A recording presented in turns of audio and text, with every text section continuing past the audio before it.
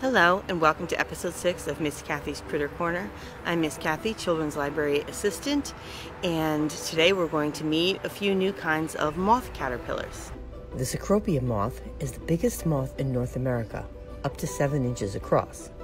Recently, my friend Allie found this injured female.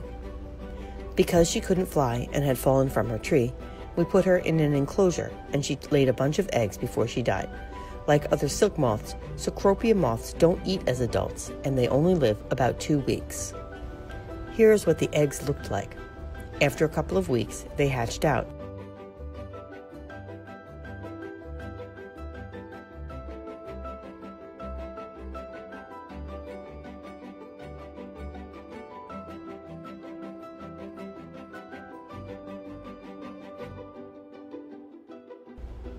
At first, they stayed together in groups.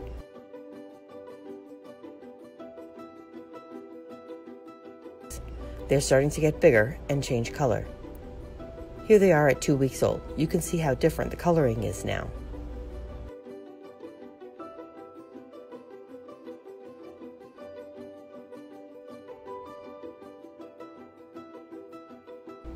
Here's one that had just shed its skin.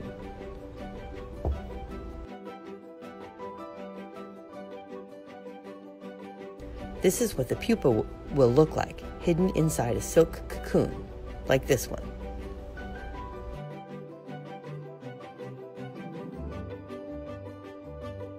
These are slow-growing caterpillars, much slower than the butterfly caterpillars that I'm used to raising, so I don't think we're going to see any moths until next spring, but we'll keep an eye on them and see what happens.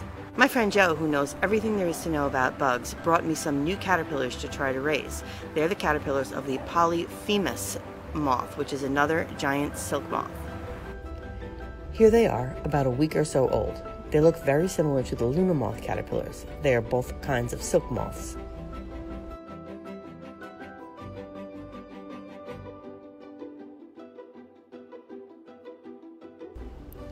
Here they are at 2 weeks. They look very different.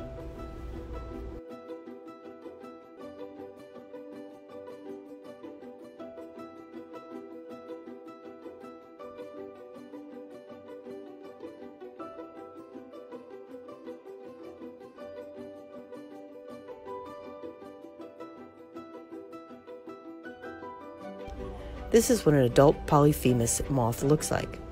You might see them flying around the lights at your front door.